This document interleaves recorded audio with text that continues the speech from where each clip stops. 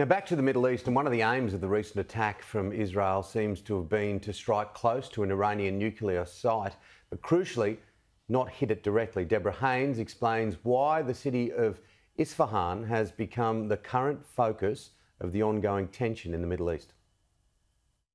A muted response by Israel and Iran to this apparent Israeli attack seems to indicate that neither side is seeking an escalation to all-out war for now.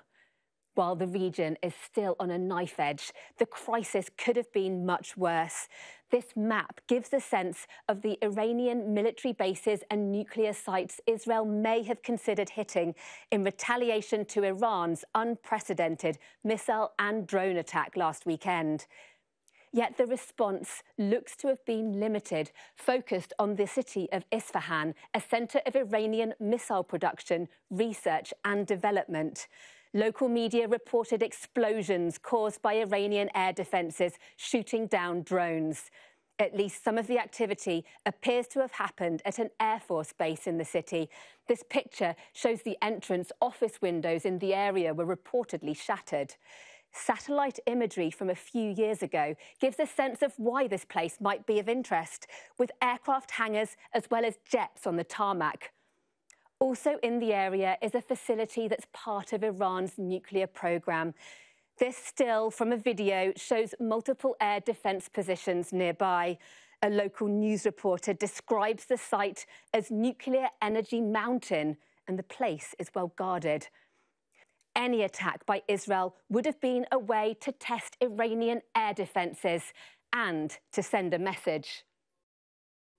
I think Israel is sending a very clear message to Iran that it can target very precisely deep inside Iran.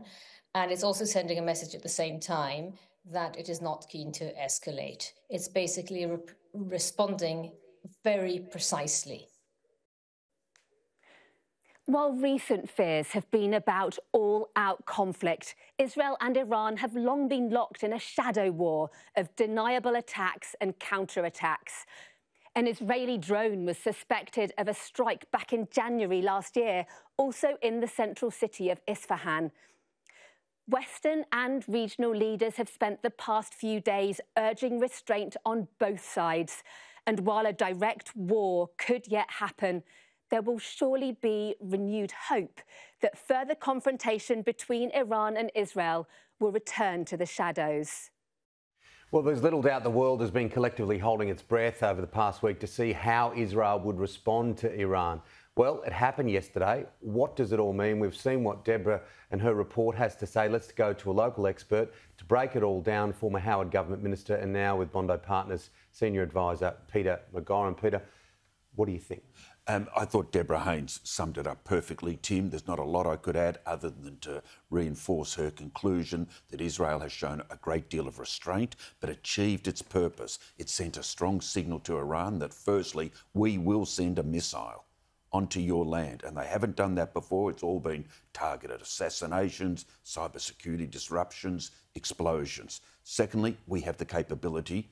Thirdly, we will target your nuclear facilities, although by way of missile, they will be very hard to destroy because they're deep underground, but aerial strikes will do it. So the whole Israeli strategy has been deterrence. Now, remember, it's proportionate.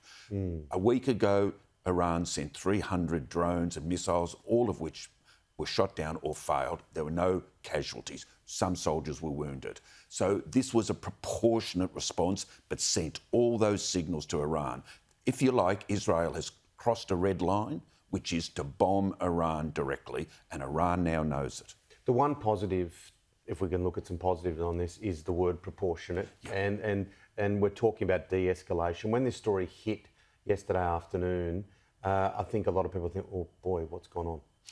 Agree, we're all holding our breath because Israel for more than a decade has had its finger on the trigger of attacking the nuclear facilities. It wanted the Obama regime to do it, it wanted the Trump regime to do it, and they won't because of the potential escalation.